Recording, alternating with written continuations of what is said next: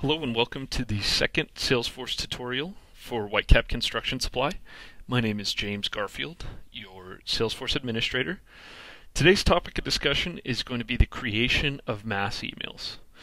Now, mass emails are a very useful tool for you as a salesman to keep in touch with your contacts, to send them promotional items or any sort of information thereof that really would be very hard for you to do on an individual basis. So for starters, let's go ahead and log in. Again, we just go to www.salesforce.com and we can log in.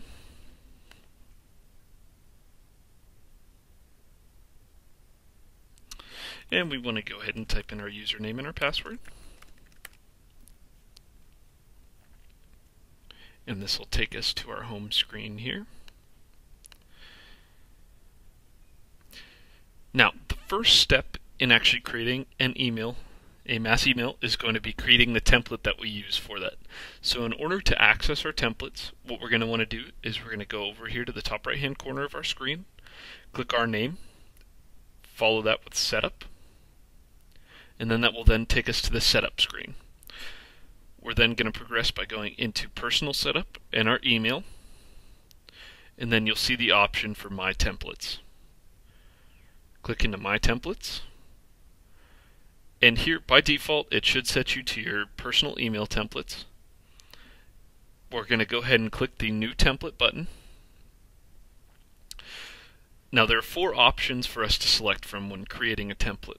But for the purpose of our emails that we're going to be sending out, because we want to use our the Whitecap letterhead, we're going to select HTML. And we're going to click Next. And once we've reached step 2, we're going to go ahead and select the folder that this template will be saved to. For us, we're going to want to go ahead and save it into the personal email templates, just so that it shows all of your individualized email templates that you've created.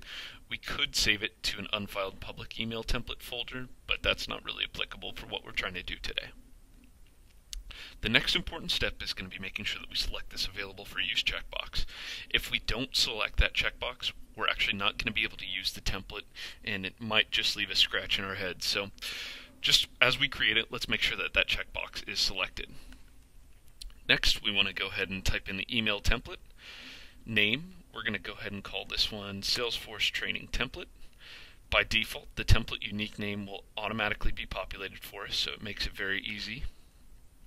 Next, we're going to select the letterhead that's being used. Now, I created a letterhead that has the Whitecap Construction Supply logo automatically attached at the top, so it looks really, really nice.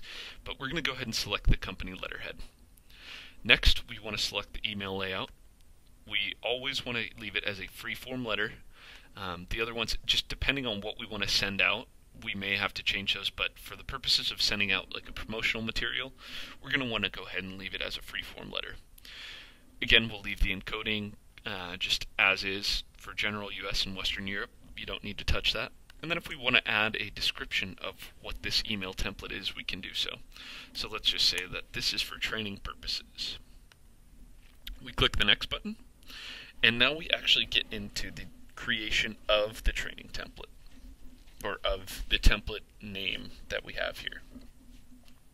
So down here you can see the body of the email. This is the header that is automatically put in with our logo, so it's really big, and they'll know, the recipient of the email will know exactly who sent it.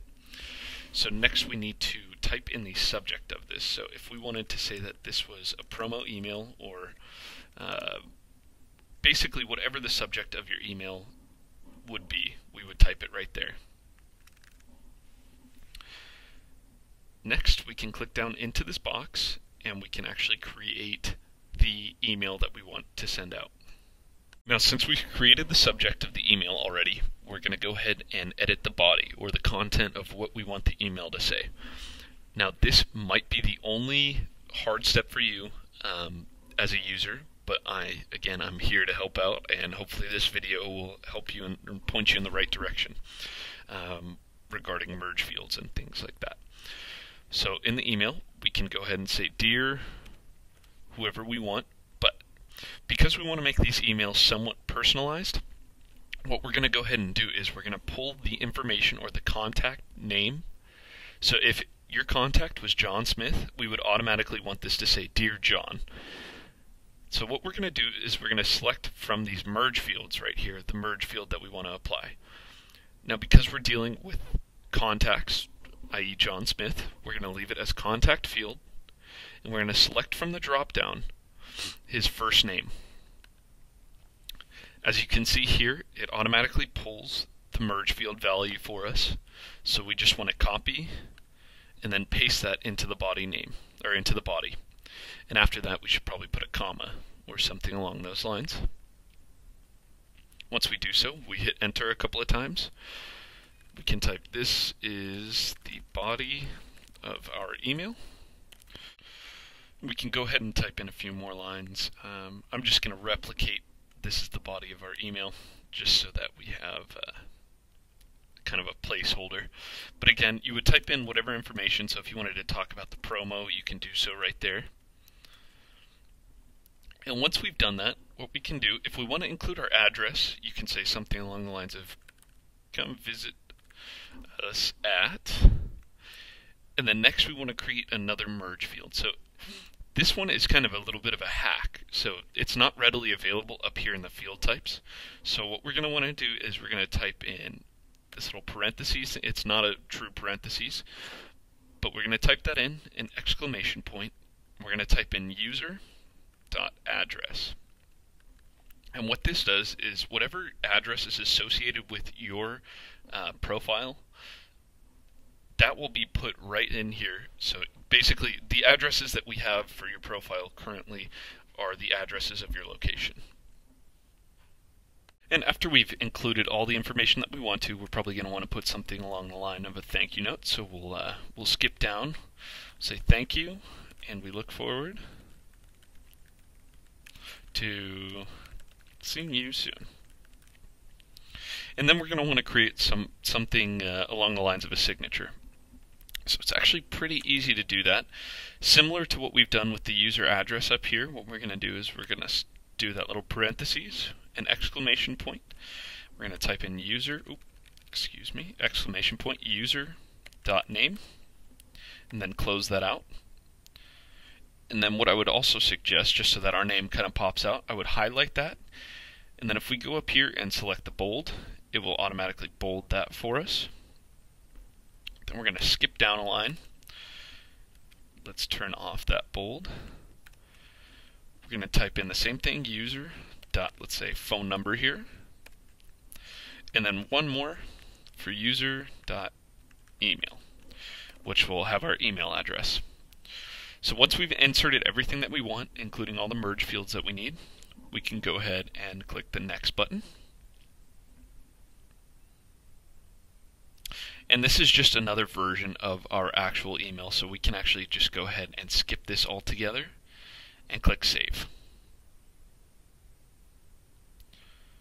Great, and now we have saved this template, and you can kind of see what it'll look like right here.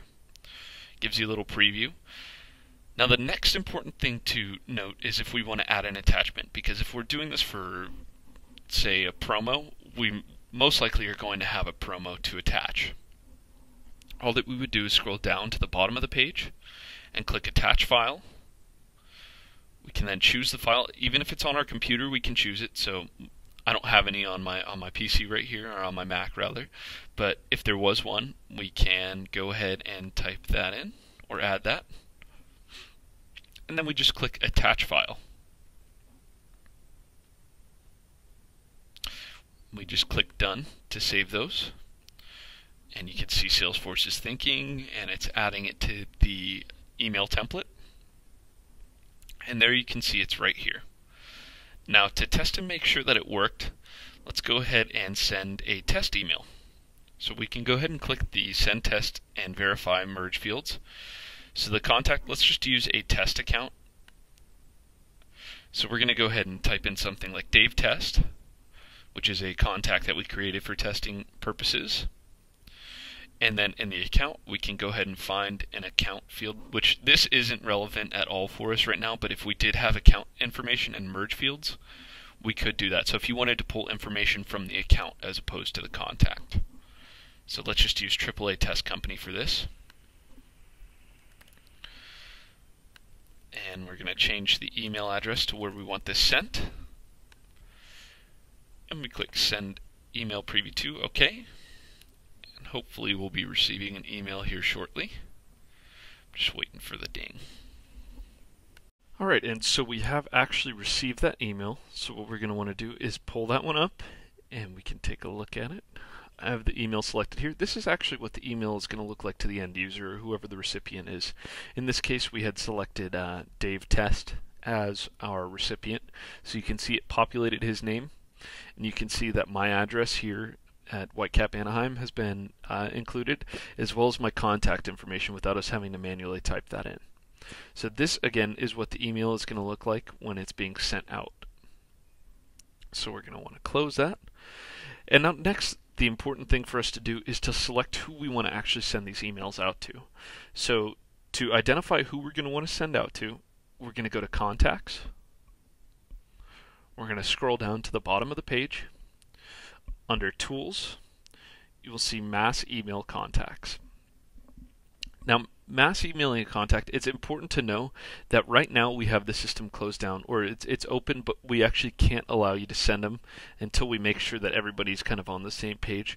So for the purposes of your next mass email that you're going to send out, after you create that template, you're going to have to reach out to me at james.garfield@hdsupply.com. But again, let's get back to the recipients. So by default, the view is going to be set to view all of your contacts or whatever list you may have here. In this case, let's go ahead and view all of my contacts. And as you can see, there's only 2 of them currently, but for you, there's most likely a whole bunch more.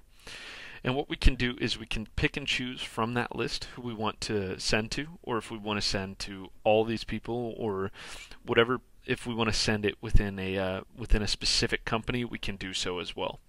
All that you would need to do is let me know, and then I can develop that view for you. So once we've selected the contacts that we want to send to, we click the Next button, and we're going to select the template that we want to use. In case you want to view which one it is, you can click the Preview button, and it'll pull it up. This is an old one that I had set, but it's actually very similar to what we did, but we're using the Salesforce training template.